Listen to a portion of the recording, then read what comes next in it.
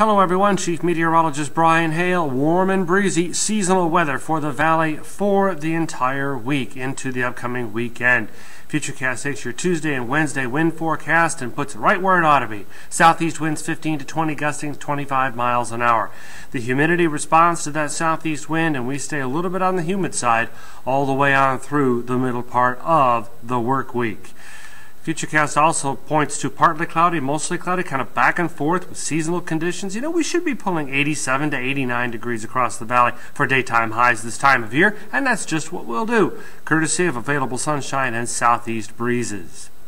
The Storm Prediction Center looking at more upper level low pressure coming out of the southwest across the Four Corners and up into the plains. I think this one's going to arc a little far north for it to impact the valley much. We'll be in the general thunderstorm zone pushing into Tuesday to Wednesday, but the bullseye for any significant opportunity for severe weather will stay well north of the Rio Grande Valley.